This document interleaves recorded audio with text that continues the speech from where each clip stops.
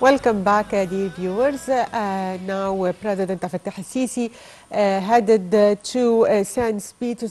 Petersburg, Russia, to participate in the activities of the second edition of the Africa-Russia Summit. And to know more about the activities of this summit, we are joined over the phone by Mr. Raouf Gaafar. He's a political analyst. Good morning. Good morning to you, So, sir, can you tell us more about the significance of Egypt's participation in the second edition of Africa-Russia Summit? Well, first of all, Egypt is one of the leading economies in Africa, one of the most important countries in Africa, and it has to be present in any gathering of that sort.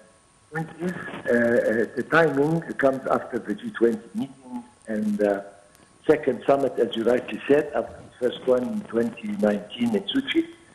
This comes to confirm that Russia still is very interested and committed to cooperation with the African states for the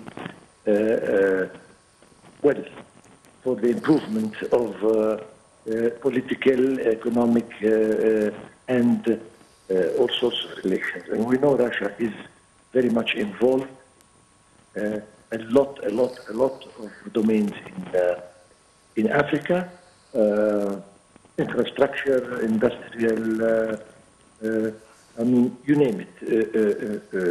The second thing, in my opinion, is that Russia was confirmed that in spite of the crises happening all around us, especially the Russian war, Russia wants to confirm to Africa that the continuation of the supply of grains. As far as food is concerned, Russia is committed to continue supplying Africa with whatever it needs as far as food is concerned. Of course, Russia is very much existing in Egypt. First of all, they are cooperating with us on in several projects and in several domains. They are in the Suez Canal zone, and they have a lot of partnership. Yes, Mr. Raouf Gaafar, political analyst. Thank you, sir, for being with us. And dear viewers, stay tuned for our coverage to President Fattah al-Sisi's visit to Russia to participate in the second edition of Russia-Africa Summit. And by that, dear viewers, we come to the end of today's edition of The Breakfast Show. Thank you for watching.